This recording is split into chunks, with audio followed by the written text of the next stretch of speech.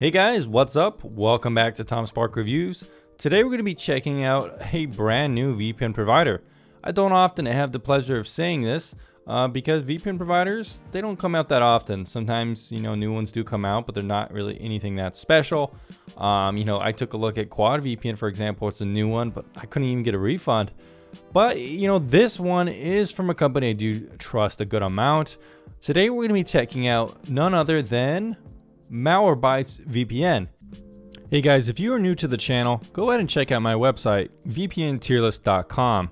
This website serves as kind of like an archive of all of my VPN reviews, ranked by tiers. You could click on the VPN to visit the website or the VPN website, the number to visit the review on my YouTube channel, or you could even check out my other tier lists, and including my favorite product page where I talk about some of my favorite products I use online day to day.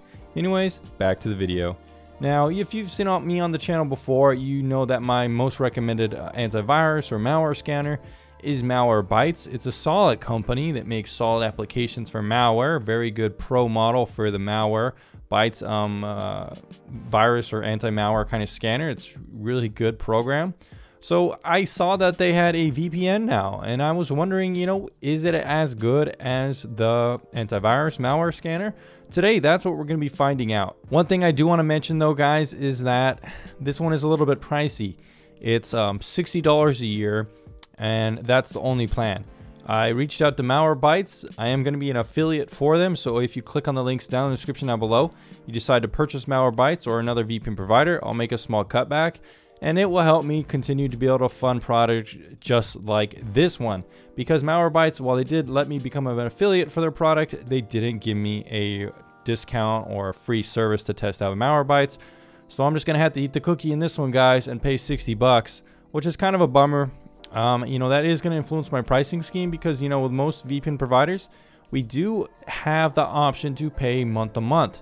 You're not going to see this with Malwarebytes. It's annoying for me just testing it. I have to pay 60 bucks. Normally that's like the price for a year, but that's not an option here. So I would like, if the Malwarebytes team watches this, you should include a monthly 6-month, and that would be pretty good, and a 12-month plan. Maybe 1 month would be around 10 bucks, 6 months $30, 1 month or 1 year 60 bucks is a decent deal. 120 for 2 years isn't bad, although I think there should be a little bit of a price decrease here, maybe more around $100. I do like, actually, there's a 60-day money-back guarantee. You can't see it up there. There you go.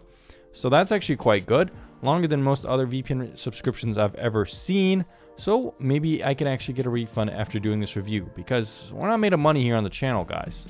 All right, guys, anyways, let's move this back over here, and let's go through the review. So, guys, I seemingly bought it, and it seems like the credit card order is processing, but I couldn't find any email or anything from Malwarebytes. The page just kind of got fucked up and didn't load. So now I guess I'm going to have to talk to customer support. I guess I'm going to have to pause the video and come back later to see what happened here, guys. Not the best start. Alright, guys, literally just like 10 seconds after I stopped filming, wrapped up the studio, put everything away, I got an email that says, hey, welcome to Malwarebytes Privacy. Here's your download. They give me an activation key and a download page that looks like this. So guys, we got the order and everything looks good. Let's go ahead and start it off. All right, guys, so this is what it looks like. Starting off, we're going to install it. Malwarebytes Privacy, it's called, or Malwarebytes VPN. Okay, so there's a little logo. Pretty nice. Here we go. Get started. Nice. Enter in your license key. So it's like ExpressVPN. You just enter in the key and you're good to go. You don't have to remember your password or anything. Gonna put that in there. Looks like we're good to go. 245 servers. That's not a ton, but it's a decent amount of countries. We got private with a flip of the switch. Off and on. Got it and got it. So nice little tutorial. Shows your actual IP down there. Your private one. Looking at the servers here. Doesn't look like there's any option to favorite. Doesn't really look like there's any option to customize the layout of the servers or to look at, the way they're presented. We don't see any stats on ping or anything like that. So overall, kind of a minimalist location here. Doesn't look like we have any smart select either for servers. So it doesn't look like they have any smart select. Let's go ahead and try connecting, see what it's like. I think Malwarebytes is actually using WireGuard in terms of its connection or its main kind of protocol. At least that is what I was reading, I think. Yep, it's using WireGuard, which is quite cool. And now, do I think WireGuard's ready for full use as the main protocol of a VPN application? Well, not necessarily, but I think it's almost there. We're seeing more and more VPN providers implementing WireGuard into their applications, having WireGuard testing. Some VPN providers, like ExpressVPN, are kind of developing their own protocols, which is interesting to see. This might be the first full VPN provider I've seen that's used WireGuard exclusively as its main kind of protocol. Going into the settings here, we see a little bit of settings with auto launch, auto connect, and we look into advanced settings. Let's see what we could get. So we have dark mode. That's nice. Don't really see that option too much on PC for some reason. We probably see that more on mobile, and trust local devices. Besides that, though, we're not seeing a ton of settings, which is a little disappointing. I do really like this design, though. A nice design here. It looks actually a little bit different when you customize it from dark mode back to regular, I believe. Yeah, nice. They have a very good user interface with this one, that's for sure. A nice setup process.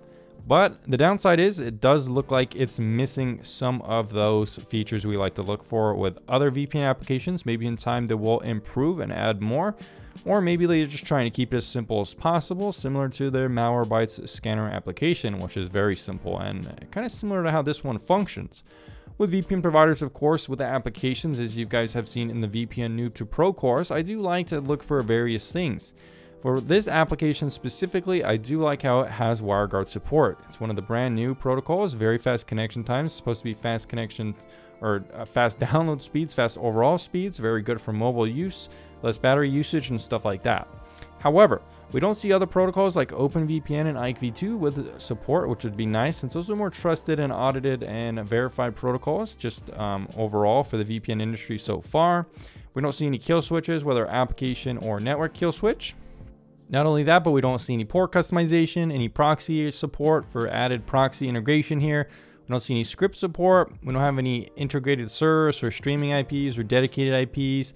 We don't really have the ability to add advanced obfuscation techniques with stuff like Tunnel, Stealth VPN. We don't really see any IP leak or WebRTC leak protection, but it could just be within the application itself. It doesn't look like there's any ad blocking features, but Malwarebytes itself as a suite might have that kind of integrated within their platform. We don't see any split tunneling, which would be cool. So you could use Malwarebytes for certain apps and not other ones. I would like to see that integrated. And of course, some of the server basic stuff is limited for how you can view information or customize the layout of the presentation of the servers. For example, locating servers by smart connection, or organizing servers by load or alphabetical, stuff like that. Anyways, guys, that's a basic rundown of the application. Now, I do like its look and feel. I like the WireGuard. It's easy to use, easy to set up. It does get some good points for that. However, it's definitely lacking customization when compared to other VPN providers. So let's go ahead and stop with the nonsense and move on to the speed test. I'm actually looking forward to some pretty impressive speeds here, especially since it's using WireGuard. Okay guys, let's go ahead and test out that speed right now. Let's see what we can get here. Wow, that's a really fast ping. So 12 ping is very good. Usually I'm around like 19 ms without VPN.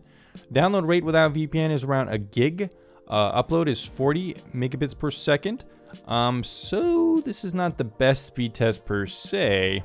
We'll have to see what we can get with the results of downloading torrent files. This is pretty much unchanged from my real world without VPN speeds for upload. So let's go ahead and test a download file. Okay guys, so we didn't get the most impressive speed test so far. I wonder if this is even going to work. Sometimes these new VPN providers, sometimes specialty VPN providers, they won't let you download content. I hope that's not the case, because that would be very disappointing. I might have to try a different server. I also kind of wanted to try another server for the speed test as well. Doesn't look like this torrent file is going to work. Let's go ahead and disconnect, and then we could try a different server. Hopefully that works. So guys, unfortunately, it looks like Malwarebytes does not work with torrenting yet. Maybe future they can implement less restrictions on P2P activity. Some VPN providers exclusively block this kind of activity. They don't want to be used for these kind of things.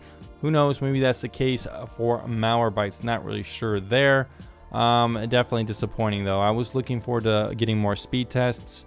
We can go ahead and test out this LA server, see what kind of speeds we can get there. Hopefully some better speed results. Otherwise, I can't give Malwarebytes that good of speed results, especially because I can't get that speed test for downloading Usually that's kind of like the last chance to get a good rating for the speeds. Looks like the speed test isn't loading. Let's try doing that again. So honestly, guys, these speeds aren't that great either. Not really sure what's going on with Malwarebytes speeds. Fortunately, nothing here that I've seen really wows me. It's too bad. Talking a little bit about Malwarebytes and in terms of this reputation, apparently their VPN service does not retain or log any data related to web traffic, DNS requests, IP addresses, or bandwidth or network connections. That's very good to see.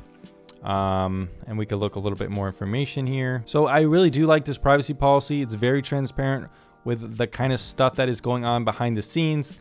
It talks about how Malwarebytes Privacy generates a cryptographic public-private key pair, explains the reason why, and it does not collect any of this stuff here. So in terms of reputation, very good. I already trusted Malwarebytes as a malware scanner device. It's one of my top products I recommend people to use. I'm very happy with them for a number of years. Looks like they're carrying the same kind of transparency, good reputation here into their VPN product. Very solid, very solid. Let's go ahead and test out streaming. Maybe that will give me some more stuff to be excited about. Surprisingly, Malwarebytes does seem to be working with Netflix. Really nice. Another thing I actually like about Malwarebytes, not super related, it just kind of stays here. Makes it easy for me to keep it just up while testing. I like how it doesn't hide away. Just kind of a nice little thing here. Maybe you want to hide it. I think you can. How do you hide it? Can you hide it? Close? There we go. So you got to close. If you just click on the X, I guess it closed. That makes sense. Maybe they should implement a minimize button though. That would make a little bit more sense, I think. It looks like Hulu did detect Malwarebytes. That's definitely a bummer, but it works with Netflix. Let's try Prime Video. So it does look like to be working with Prime Video. So Netflix, Prime Video, not Hulu. Let's try BBC iPlayer just out of curiosity. One nice thing about Malwarebytes is it's very easy to switch servers. You just go switch server, pick the server, and it almost switches instantly. So that's a perk of WireGuard. I've seen that before, but very nice in terms of that interface and functionality for sure. So I'm trying to test it out with BBC iPlayer, but all right, guys. So I switched to the UK Manchester server, and that for some reason worked, whereas the other one wasn't. The other one was just like too laggy. I don't know why that server was slower. Maybe more people are using it. Overall though, actually 3 out of 4 services work with this, which is really impressive for a brand new VPN provider. Overall, job well done. So guys, unfortunately Malwarebytes does not have a live chat support team.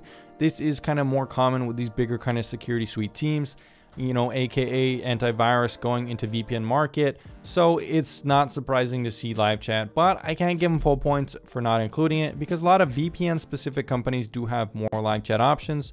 Overall though, I've talked to Malwarebytes support before, as well as their team, and it's pretty solid in terms of that support. Just it is disappointing not to see live chat. So guys, we have finished the Malwarebytes VPN or Malwarebytes Privacy review. What is the final score? Well, it's gonna get a decent tier 2 score. It's definitely a pretty solid start for this company to move into the VPN space. There are some really cool things about it that are very unique. Take for example the fact that it uses WireGuard for its application. That's very nice. Overall, the application, I don't have many complaints with it besides it lacking customization features and security and settings features that we see with more full-fledged mature VPN applications.